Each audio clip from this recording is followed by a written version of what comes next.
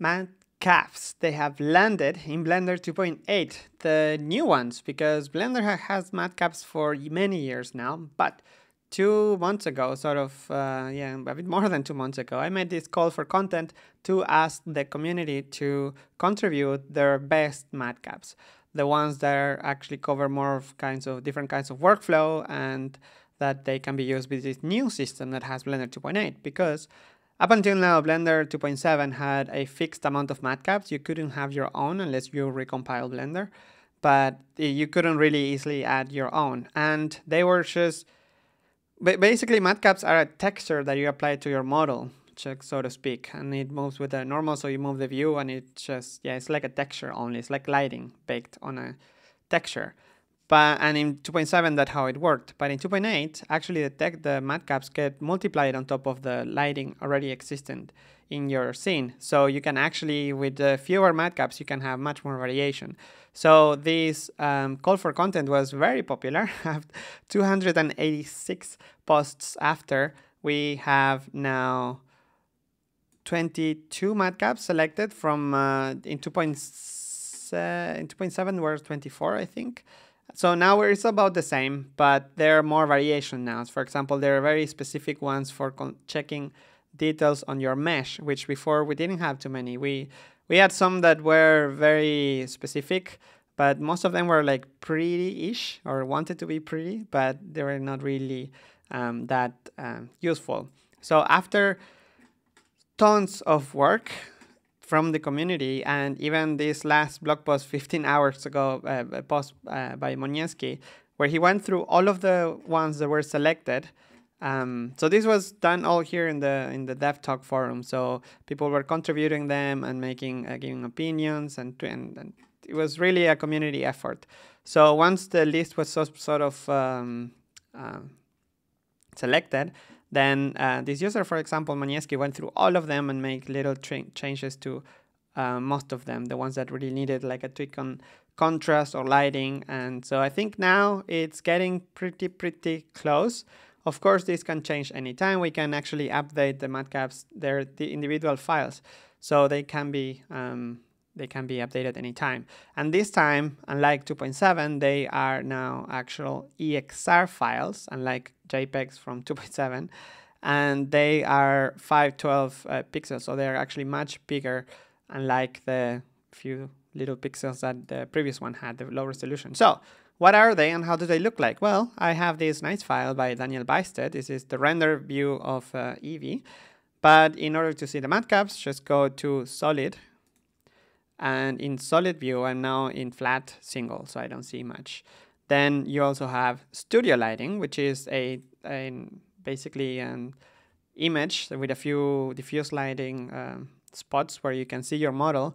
But with the matcap, now you can actually see your model much better. So these are the selection of matcaps that you're gonna have. They are not categorized at the moment. They're just like all the files in one folder. They are sorted alphabetically. They have a name. If you leave your mouse over, you will see the name that they have.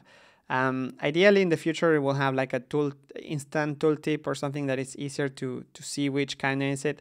Ideally, even better in the future, this will be managed by the asset manager. So that way we could actually put them into categories and they will be much more organized. But for the time being, they're just dumped here. So you will find the default, but the one that is first is called basic. That's why it's first. It starts with a B. But it's actually a good start because it has a bright-ish color. It means that being bright, you can easily mix it with the single color of your scene and still have information about your mesh.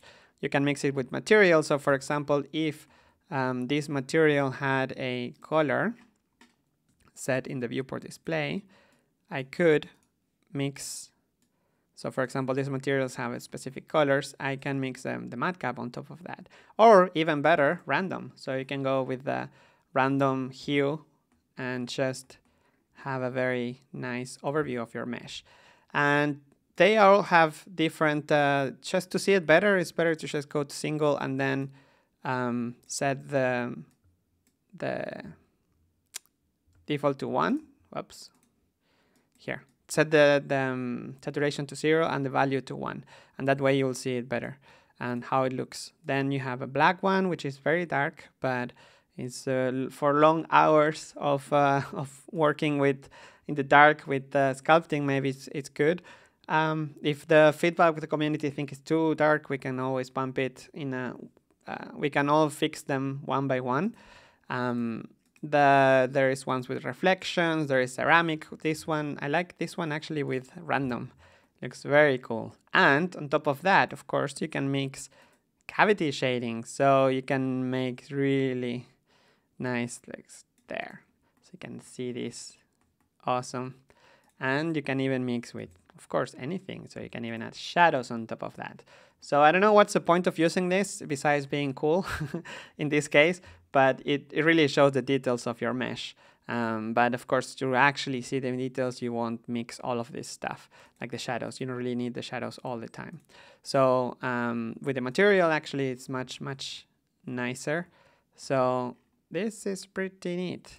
Then you have some specific ones, for example, like here, like this one with the lines. It's just to see the details on your geometry. If your geometry is really flat, like in this, you can tell.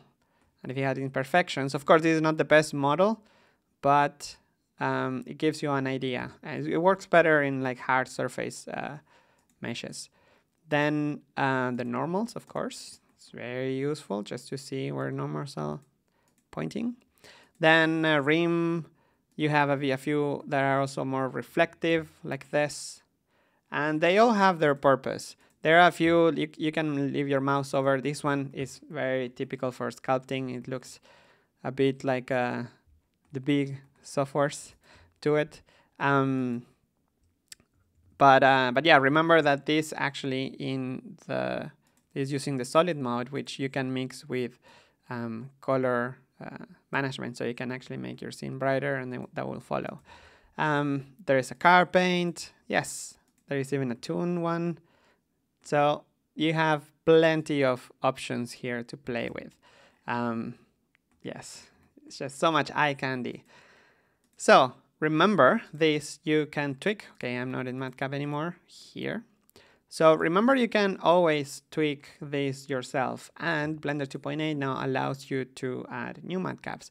So in order to add new ones, you just click here in the little icon here in the corner, and in MATCAPS you can always install MATCAP, and then you can just add a new image. Okay, this one is not the best example, but you should go and check out the thread, because there are many that are very good looking, and like I really like the jade one. This is just beautiful. It's like candy. So nice. So go play with it. Thank you, community. You are amazing. This is a huge improvement for Blender, like for in general for the community. It's gonna make sculpting and checking your models so much simpler, so much easier. So it's been a great. Let's see how this picture. Ew. Okay, you're not supposed to use this kind of stuff. Anyway, I will leave it here because I have to continue working, because after this was the call for MATCAPs. There will be another, the next call will be for the workspaces, which I already did, and now I'm gonna do the final tweaks and also upload them. I'm gonna make a video about that, but a little bird told me that the next video I make might be Grease Pencil. Yes, it's coming. So stay tuned for the next video, and I will see you there.